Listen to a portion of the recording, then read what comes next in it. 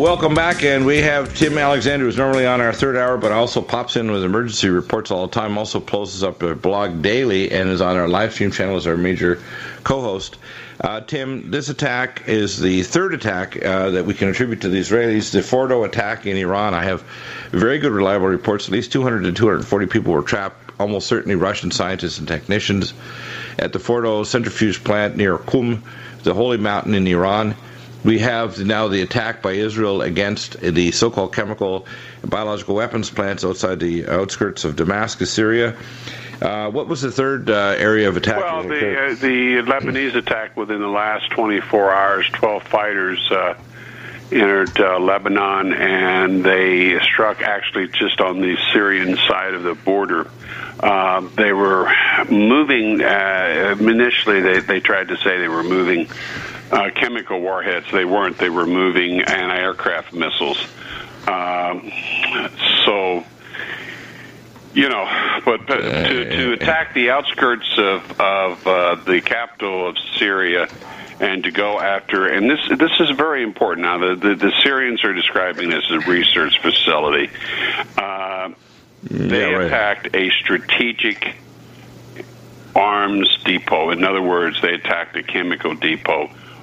Something that is at a strategic level, and that is crossing all kind of red lines. Now, you have to understand, this was done about 3 hours ago, and it's now 10 after 11 p.m., so it's still night in Damascus, right, and in Israel.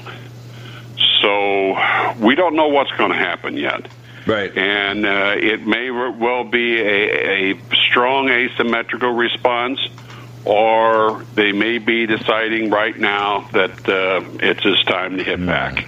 Okay, now put on your military multi-level chess hat and tell us what the most likely responses are from Syria or from Syria and its allies, Russia. What's likely to happen on a geopolitical let's military... talk the Russian thing first. Russia has elements of 4 fleets in a major battle fleet right off Syria. It's the largest battle fleet that Russia has assembled since the Second World War. Right. And some of the cruisers are actually battle cruisers. They're not called that. That's one step down from a battleship. They're massive. They're very well armed. Now, I'm a firm believer in the U.S. Navy, don't get me wrong, and its strength, but they didn't send second-string ships.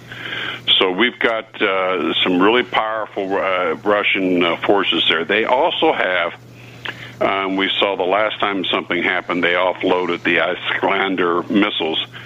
So we don't know what they've got on some of their ships that they could quickly offload. One response from Russia could be to fly in several squadrons of the latest Zhukov fighters with Russian Air Force planes with Russian pilots. Right, I heard the latest Zhukov fight. The latest Zhukov that the Russians have developed is more advanced, I'm hearing from my reports, than the F-35 Joint Strike Fighter or the F-22 Raptor. And I don't know about the F-22, but probably the F-35. Yeah, the reason is the 22 has all kinds of structural problems, including the paint peeling off and going in the jet engines. And so we can't go to its peak velocity. And the pilots tend to want to pass out. Right, yeah. And the problem is that the turn radius and so on is so high, they get what's called red-out or blackout, so they end up losing blood flow. And even with their G-suits on, they can't survive. But yeah, it's more than that. It's the oxygen system. Something's wrong with that. Figured out. Right. The F-35 exactly. Can't fly into known electrical systems, thunderstorms.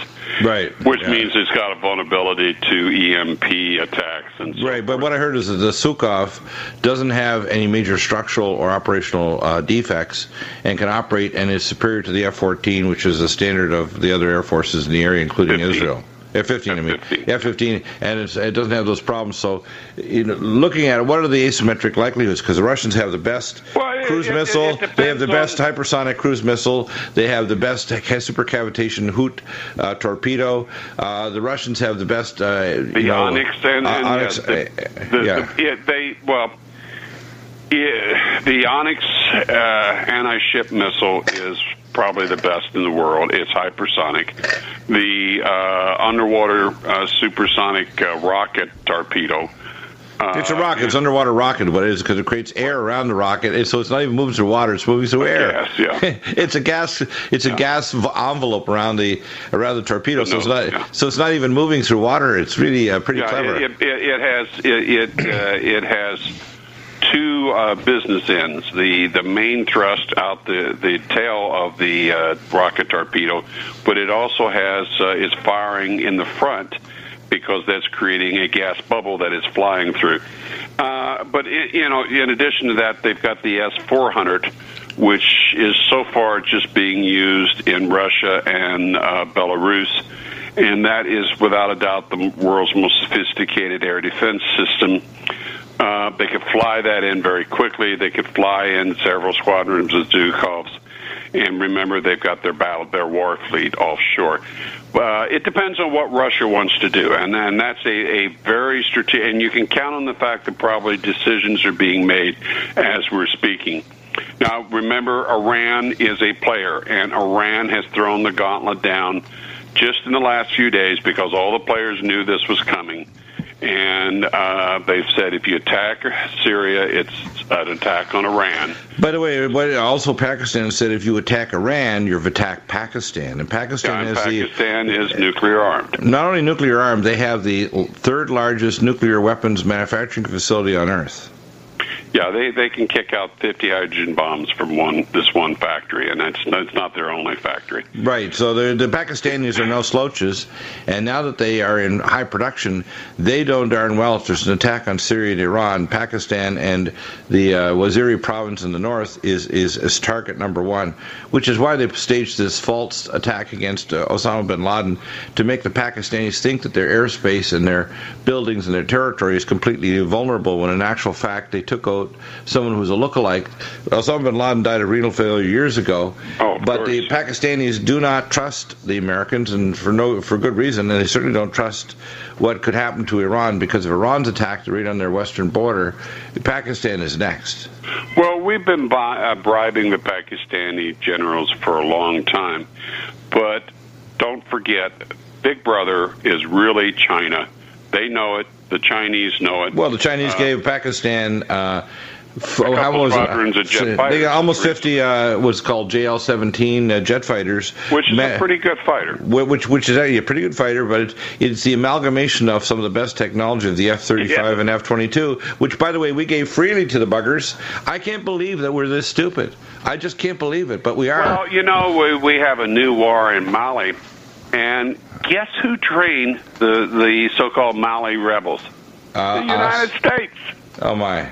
Yeah, and so we're spending our money, and as we're in a new economic depression, we're spending our money and shipping our boys over and supporting the French, who are in active combat, against forces that we train. And it wasn't long ago that the commander of the rebels was in Washington, D.C., being honored by us.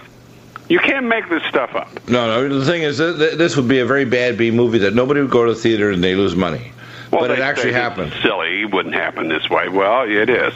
Yeah. But what you have unfolding right now as we speak in the Middle East is extraordinarily scary, and all we can do is speculate as whether the response will be soft, whether it will be asymmetrical, or whether it will be an all-out counterattack on Israel. No, something else that I want to throw in here. Do you remember Gerald Bull?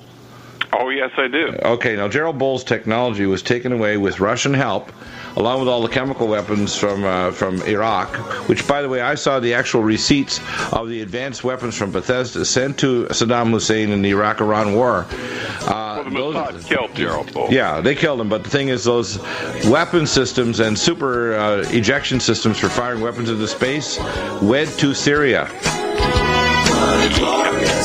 And I'll tell you when we come back how they build them.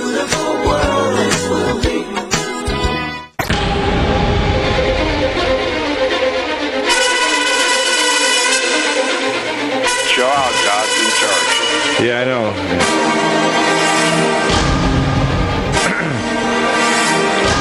Welcome back, and well, Tim, let's go through some of the analysis of what's going on. I just kind of war game it out.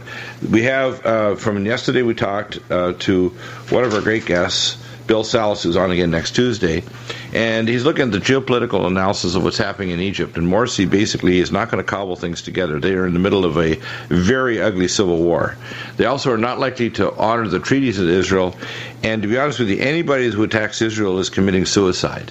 Israel will flatten them within minutes. Probably the Mossad. Some reports that I've picked up on is the Mossad and CIA are behind a lot of the trouble that's happening in Egypt.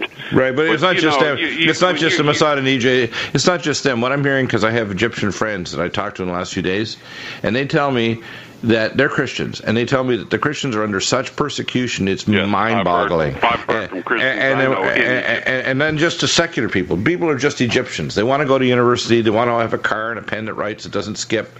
They want to have a home where it's safe to go shopping and go to a movie theater and not get blown away.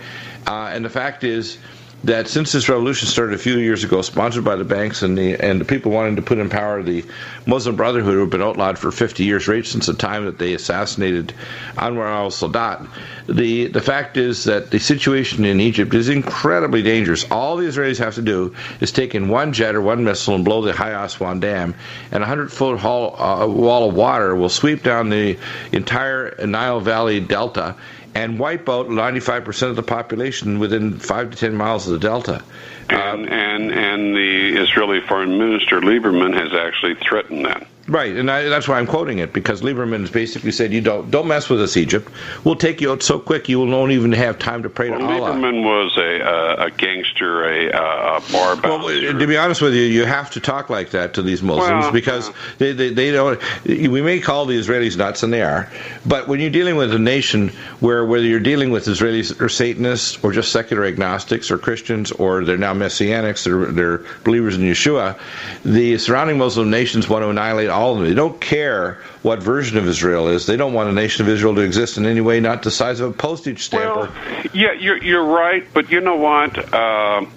So the only thing that the Muslim nations understand, ago when there was approachment between the Arabs and the Jews, and I knew some Palestinians, and they were telling me, well, we're going to go back and everything, and I said, well, don't, keep your powder dry, don't get too excited, because chances are this is going to blow over, and it's not going to be that good. What a real simple solution would have been to transfer all of these areas, including one of the solutions that the King of Jordan is talking about, is making the provinces of the territories that the Palestinians have in the West Bank and Gaza just territories or provinces of Jordan.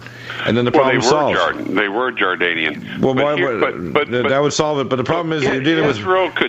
Israel could make peace with its enemies. Israel has empowered Iran and the other extremists because Israel is still taking Arab lands. And war is profit, but here's the other factor. You have the globalist, and you have this super tiny elite of global banking cartel families that are pulling the strings. Israel is their creation. They're pulling Netanyahu's strings. And, remember the letter from the Confederate General Pike that was in the British Museum till one of the Rothschilds got on the board and yanked it, and it spoke of 3 wars. And the last war, 3 world wars, and the last war was to be between, and they used to use the term Mohammedans and Christians and Jews over the Middle East, and that's where it was to begin. They use wars for profit, for expansion of their power, and to reorder society. And of course, they have multiple population reduction programs going on, like medicine, and and they want to wipe out a big part of the human race because they think there's too many unnecessary eaters, and that means us, by the way. And well, there was a rabbi back in the Second World War there was a rabbi during the Second World War who had the option to go toward the rabbinical council and actually approached him with a $3 million offer to give to the Nazis, and they would have let all the Jews go. But he said, no, we're not going to give you a cent. So the Jews died in the concentration camps, mainly of disease. It was only in the East where they were being shot. And, of course, yes, there were death camps. Yes, there were mass death camps, but most of it was caused by starvation. Most people don't realize that what really happened there... They also got disease from the Russian soldiers. They got what was that disease? The tick-borne disease. The typhoid. Typhoid spread by ticks, yeah. Now, here's the problem. What we have is a situation now where the fate of Israel is tied directly to America now. And Israel is sitting at the southwest end of the Dead Sea, and I told this to Hayseed Stevens back in 1999, because I presented this back in June of 99, and then later on he wanted me to go a few months later to Israel at the Yom Teruah, which is the start of the Jewish year. And so I said a prayer at the southwest end of the Dead Sea at the bottom of Mount Sodom, which is a 26,000-foot salt dome, right over, literally like a cork over the bottle of the largest abiotic source of oil on earth. And I told him the amount of oil there was, and this is corroborated by FICO, their engineer from the Israeli oil company, 27.3 trillion barrels of oil, and it was abiotic and renewable. That all of the oil fields of the Middle East literally filled from the mother lode there, and that their own engineers calculated that most of the Dead Sea was created by an explosion at the time of Abraham and Lot, where the oil field was struck with the magma that came up along the fault line from Turkey all the way through to Lake Victoria, and when it struck there, it blew a giant hole and was equivalent to 500,000 Hiroshimas. And FICO, who discovered all the oil in the Zohar, which is the town outside of the Dead Sea, the gas fields in Israel, and also discovered all the oil fields in the Sinai Peninsula that the Israelis gave back.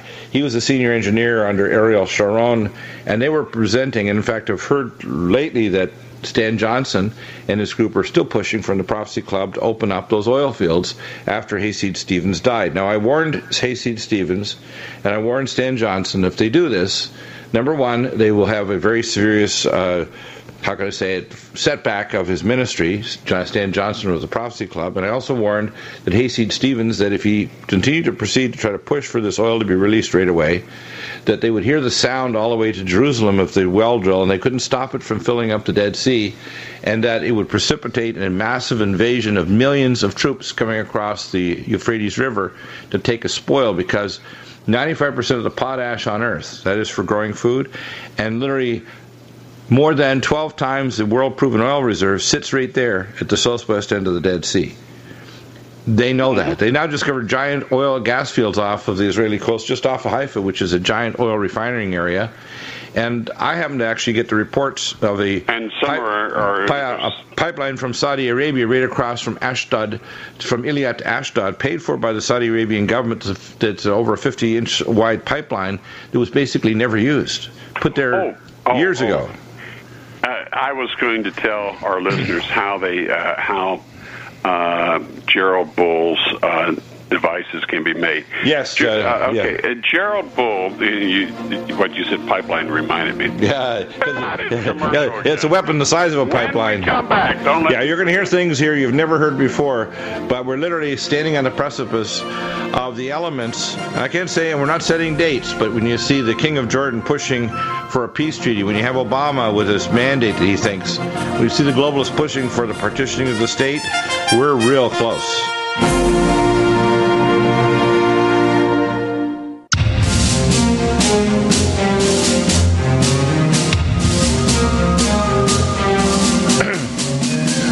Tim, you have two major things you want to talk about. The first is how to build Gerald Bull's supergun. And the second is this article, February 2nd, 2012, he wrote, a conglomeration of articles, War on Iran and Syria, what they are not telling us. And I want you to go through that analysis because it's just as relevant today. And now that we have an inauguration, even more. now we have the inauguration of the so-called idiot-in-chief, which is a shill for the global bankers, who's demolishing the economy. Now that we have international foreign policy that shows that he's clearly arming the Al-Qaeda terrorists, and the Benghazi thing has not been dealt with properly yet, and although we have McCain on both sides, he still criticized the witch Hillary Clinton, who tried to act enraged over this. This is totally a dance out there. Nobody asked the real tough questions, and really had a follow-up by the media to deal with the fact that the media is owned by 6 companies. They're globalist owned and Zionist run. Right. So what we have is a situation here where we're heading toward almost certainly a bank holiday sometime this year or next. We're heading toward an expanding war in the Middle East because as this situation gets more unstable, Israel's not going to be able to take out Syria. Any taking out of Syria means we're going to immediately be at war with Russia. Russia means nuclear weapons heading toward U.S. cities. Well, when I kind of skimmed through this article I wrote, it's pretty scary. But first, let me talk about Gerald Bull. Yeah, he's an interesting guy. Gerald Bull was the greatest artillery guy that's ever lived. He was a Canadian. He was a Canadian, and we can go back even 500 years to the great artillery systems, or 1,000 years. He was the greatest genius in terms of long-range, high-powered artillery, and his super gun was based on a technology using what's called linear acceleration. He could literally launch an object the size of a Volvo into space every 30 seconds from a super gun, and he was building these for Saddam Hussein. He one of the things he started out was the standard in Western armies heavy artillery is 155 millimeter, and he took that and he built a 203 millimeter gun system, mechanized, armored and mechanized for Saddam Hussein, and it reached out and touched your enemy much further than 155. Right. But way beyond that was his super gun. Now, what we found, you need extreme high tensile steel to be able to fire something like that. And by the way, this is not really new. This was the Nazis in World War II. They had the V-1, which was a primitive cruise missile, the V-2, which was a primitive ballistic missile, and then they had the V-3. And we bombed the V-3 site before they could get it operational, but it was a super gun. The Germans were working on the idea of accelerating objects without a large fuel payload, so it could carry a distant chemical, biological, or nuclear weapon at great distance. And their system was different than Gerald's, but I've seen the same idea. But and the idea, by the way, this could launch it into near space, meaning hundreds of miles up. So literally, there's not a square inch of Earth that could be safe from this weapon. This literally weapon could allow you to target anywhere on Earth. Well, and by the way, it wouldn't even have a signature of an infrared signature of a launch. So when it launched, you wouldn't be able to see it, and it would actually accelerate so fast from the ground you wouldn't have what's called a near launch. For example, when rockets are launching from Russia, the basis for the anti-missile system that they want to place in the Czech Republic or Poland is that they're relatively slow coming off until they get into near space. But these weapons would accelerate out of the end of the cannon at speeds. We have staring satellites that look for thermal signatures. You wouldn't be able to see it. You wouldn't see it. It would come out literally at 17,000. I think there's ways to suppress that, but okay. Here's the deal with Gerald Bull. What Saddam did is he took oil pipeline pipes, which are very strong, but nowhere near as strong as what you need for a super gun. And then they took steel cables, fairly thick steel cables, maybe an inch thick, made them hot, and wrapped them around that piping multiple times. To draw an analogy, kind of like plywood. Plywood, you have multiple layers running in different directions, and you end up with a fairly strong piece of wood that is made of sometimes junk wood, but it runs in different layers, and it really adds a lot of strength. That's also how they make bulletproof Lexan, is they build up different layers. Okay, now he did that, and they were able to relatively cheaply build some in place, build some very powerful weapon systems, but they were overrun. Now, you can build these things, and you can do it in secret if you know what you're doing, and you don't use anything like that unless and until the balloon goes up. And right now, we're about a second to midnight in terms of World War III and a general Middle Eastern war in Europe. Now, that doesn't mean it's going to happen. It means we're awful close. You've got a couple quick questions, geopolitical. On which side will Turkey fall? You know what? Turkey, just the latest reports is they're thinking about joining the Russian-Chinese thing because they still haven't been let into the EU. Well, what I hear is that go back to the Bible. It says Togomar of the north parts. Togomar of the north parts is Turkey. So if you look at the table of nations from Ezekiel 38 and 39, they're not part of Europe. They're part of the alliance. And remember now, what Russia's talking about with the Europeans is a Euro-Russian super empire. And that means that the only way that Europe will be rescued geopolitically and financially from military disasters is they amalgamate with Russia. And Russia is the leader, as it says in Ezekiel, of all the Muslim nations. Every Muslim nation is completely dependent, as it says, I am against you, O Gog, chief prince of Meshech, Tubal, and Rosh, which is in the ancient Hebrew, Russia. And they sing this song called the Vilna Gaon on the top of Masada when they give the pilots in Israel their wings. And that song basically says when Rush crosses from the Bosporus to the Mediterranean, put on your Shabbat or Sabbath clothes, because Messiah HaMashiach is coming. They know Messiah is coming. They think it's for the first time, but in fact it's coming for the second time because it's the time of Jacob's trouble. And this song is 2,800 years old, goes right back to Ezekiel. Yeah. It's very, very scary times. Yeah. I'm having panic attacks since last July, and there's times where it gets overwhelming. I had a friend ask me, do you get upset by going on the radio? No, I get upset about the stuff I have to talk about, because we're not making this up. This is Panic City time.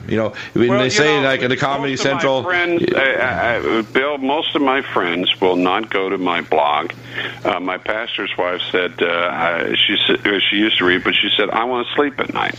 Well, I have relatives that won't do that either. They think either you're nuts, and they don't even want to have a dialogue, because if you can prove to them that you're not crazy and that maybe you actually have two clues or there's evidence or it's in the regular media, they don't want to hear it. They don't want to hear it because it's just very scary. I mean, you can stay focused on things like Second Amendment rights and the stupid issue that Obama. First off, if Obama wanted to take away the guns, he'd have to have an executive order that could be overridden by the Congress and Senate. It would end up being overridden by the Supreme Court. I mean, he had no chance whatsoever unless he wanted to market guns and make sure. Well, it's an interesting diversion as we're heading into right, and I think also it's maybe also to scare the crap out of the Chinese, because the Chinese are in Venezuela and in Mexico, and they're just itching to invade America. This may be a reality check for them to say, you stupid Chinese, you are not going to invade America. If you do, we'll kill you so quick you can't even imagine it. But now Obama is talking about cutting our air defense system on the Mexican border down. Well, you know what I think is going to happen? I think it's almost like a dialectic.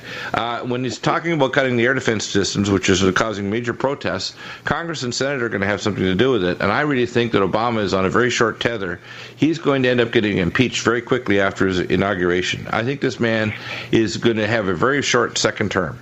Well, it's all time will tell. Well, I think you're going to have three things happen. First off, the reason why the Republicans won't do anything is because John Bonner is a crying alligator. Once they sweep Bonner out of the way, and he actually is, the conservative elements of the Republican Party take over, and the Democrats, or blue dog Democrats, we talked about this in the first hour, there's at least 6 Democratic senators that they're next on the chopping block in less than 2 years. And that includes, by the way, Harry Reid. All in districts where if they vote against guns, they're finished. They're finished. That means a major swing back to the Republicans will take the Senate. Congress is going to pass major gun control. Not in your life. Not in the Senate. Forget it. Not going to happen.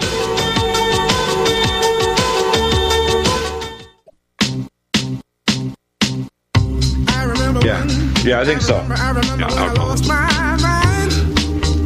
Tim, let's get back in some of this analysis. We have a segment in the remaining time. I want to cover this article, War on Iran and Syria, what they are not telling us. Yeah, let's do it. And I'm going to run through it here quickly. If we were about to launch a massive attack and wage war on nuclear-armed Russia and China, there would be mass fear, panic, and widespread knowledge that the end would be upon most of us, that the resulting counterstrike from the Russian and Chinese nuclear forces would kill most of us. However, we're rapidly approaching a war with Iran and, of course, Syria, a nation that can deliver the same level of death. Or worse. People have to understand, you're right. The advanced bioprep weapons, and I just want to describe it because I have scientists. I trained under a bioweaponeer from Bethesda back in the early 70s, and I can tell you from scientists who visited the facility north of Moscow, 240 kilometers, that's a city of 240,000 technicians and scientists, and additionally their families. One bioreactor in one building was 3 stories high. That's insane. Yeah, and so people need to understand these are not weapons like 85% of our budget now is making nice, cute biological weapons that are mycotoxins. You hit it with an area, kills everybody or paralyzes so they suffocate, and it's gone in a few hours and you're fine. No, what the Russians did back in the 40s, 50s, 60s, and 70s, etc., is they built weapons that are the most advanced bioweapons on Earth. By the way, they have the most advanced biological weapons protection suit on Earth, and they put in a unbelievable amount of energy into developing these weapons, and they transferred virtually all of them when the collapse of the Soviet Union occurred under their drunken president at the time, who drank too much vodka. They ended up not even being able to buy borscht or sausage. The Iranians and Syrians were smart. They literally bought these scientists who walked out the door with the most advanced vials of the most deadly weapons ever conceived in human history, and literally brought them to Tehran and into Damascus, Syria. Yeah, and literally, while most of us in the world are us, but most of the countries in the world see this as I call it biochemical warfare, biologically produced toxins, right? Which are longer and persistent than chemical warfare, but still they. By the way, one of the most deadly weapons, and I want to mention this because we have World War Z coming here with Brad Pitt this summer. One of the most advanced weapons is what's called a zombie weapon. And it is a version of a virus like rabies that eats the cortex of the brain and makes you decorticate. Oh, well, how wonderful. Yeah, and it does it in a matter of hours. So what happens is if you get this, you basically become a decorticate zombie, so you're literally the living dead. You no longer have a cortex, but you're not dead. You still have a heartbeat, pulse, you still can see and do other things, but you're becoming decorticate. And, of course, the first area is to go to the frontal lobe, so you end up becoming a decorticate zombie. This is the kind of weapon we're talking about. We're talking about weapons that are so beyond the pale. They take snippets of DNA from a wide variety of viruses and put them together and create viruses that have never existed. Exactly. The one that history. I remember sitting in a bar in Halifax, Nova Scotia, when my professor, Dr. Robert Brown, literally was crying across the table after having a couple beers and a steak and told me that he managed to be sick one day with the flu in 1971 in Rutgers campus, where they had an offshore Bethesda project at a Class 4 facility where the T-virus got out. And it was a recombinant between an ejector core and a virus that would cause neuromuscular paralysis. And one canister of a kilogram at 40,000 feet over the Boston to Washington corridor would kill everyone in there within a matter of hours from suffocation. They literally suffocate because they could be into paralysis and couldn't breathe. And he said what happened is the virus got out of containment that day that he was sick, first day in years. And everyone, all of his colleagues, got incinerated at 2,000 degrees and foamed. And people don't understand. Safety features kicked in. Right, the backup safety features. So you got to understand that these weapon systems that have been developed, they're not gone. And the Russian systems were transferred over to Tehran and Syria, and to, by the way, Saddam Hussein, who also had access to our Bethesda, Maryland facilities, and to our bioweapons. He had some, but it was the Iranians that really invested. Right, but he had access to. He got access. I'll tell you one thing he was doing, believe it or not. He actually was taking gerbils and taking a weaponized form of Ebola, our weaponized version of Ebola, and literally infecting gerbils, then dropping them in liquid nitrogen, grinding them down to powder, and putting them in we call these model airplanes up to 6 feet across that could fly into radar and drop a spray of the weaponized Ebola over troops or etc. He was doing this back in the during his time of the Iran-Iraq War and was threatening to use these weapons. Do you realize that is relatively simple technology compared to a lot of this stuff? Yeah, simple. Yeah, all he had to do is have access. I saw the actual receipts from the delivery, the FedEx delivery to Saddam Hussein. Well, here's my point, and I want to get back to this real quick to cover it.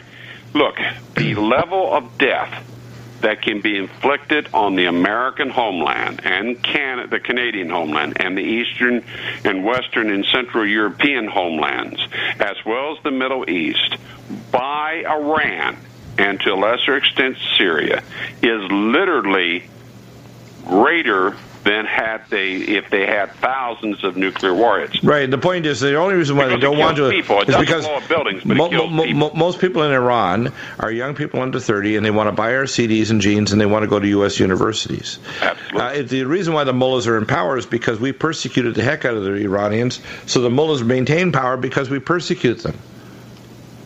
Well, that's kind of what I I say about a lot of the stuff that Israel does. They create their own problems. Exactly. So, but what we're doing is they're sitting on all these horrifying weapons, but if we push them too far, they're going to use them. Well, that's the point. You see, we are talking about a mass, mutually assured destruction weapon, and it's an Armageddon weapon. This is what you use when your back is up against the wall, you're staring death in the face. This is the button you press, because this takes out the guy that's about to kill you. Right. And that's human nature, okay? But we are dealing with nations. We're not dealing with Gaddafi in Libya. We're dealing with a nation, particularly Iran, and to a lesser extent Syria, that have the military technology to cause 2/3 of Americans, I mean us, men, women, and children right here in America, to die. Yeah, exactly. Now, the point is this. We don't have a leader. We have a politician in the White House. We don't have leadership in the Congress or Senate either. We have a bunch of fools trying to cover their ass. We have a bunch of political whores. Right. They want to maintain their position as Speaker of the House, or they want to get reelected, like even these idiots like Reid, that want to be reelected as a senator when it comes up in 2 years' time. And by the way, the 6 senators are all in districts where all their constituents support gun use. And even Mr. Reid from Arizona, he's very unlikely to be reelected. He's very unlikely to get reelected if he ever tries to push for an Obama-style gun seizure. It's just not going to happen. And the very first home that these stupid police officers and SWAT teams try to SWAT and they kill a veteran, especially because they're going to go after the vets first, those guys, the half-life of these SWAT team officers, their families, and those police officers will be like a ham sandwich among a bunch of Rottweilers. They won't There's an interesting article. I have it on my blog today. It's from Veterans Today. Right. And it's titled America After Sandy Hook, Disarmed and Silenced. And the article has many good aspects to it, but one of the thrust of it is we are now so focused on the issue of gun control and taking our guns away and so forth, we've kind of lost sight of other things. And while we're focused on that's on purpose, because this is a huge distraction. Obama knew he had no chance, like a snowball in hell's chance, of getting this done.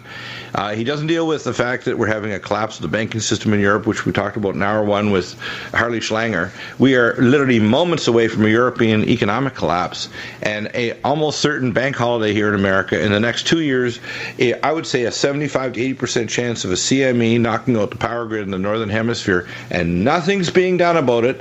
You can look at the CIA special called Sunstorm on DirecTV, or if you want to just pull it up yourself online, you can realize that we're doing nothing to deal with space weather, near comets. On my birthday, 197 meter comet's going to whip past the Earth at under 100,000 miles. Some say as low as 5,000 miles off the surface. We have a giant tail that we're going to pass through very shortly as well of a comet. None of that may be important if we manage to blow this little planet exactly apart. In other words, the things that we're doing in mankind, I think, is more dangerous than any of the space weather that could happen. But I would say, in order of importance, I'd say number one, we're doing much more than even the danger of our near-space objects and the danger of a CME. Folks, this is really a good time to get right with God. Yeah, exactly. I'll tell you how I deal with my panic attacks is I pray that I can deal with the content I have to talk about every day. And don't think we're just doing this. We're not here to entertain you. We're here to convince you to get face down, to pray, to prepare, and to take it seriously. Don't just attack the messenger. Way, folks, today's a good day to buy gasoline. We don't know where this attack overnight is going to go, but if it gets big, you won't be able to afford gas. In other words, get a full tank. Yep. You're a comedian, too. Back tomorrow with Tim on Hour 3 tomorrow. Hour 1, Dr. Gary Ridenhour, an update on the flu epidemic about to be a pandemic.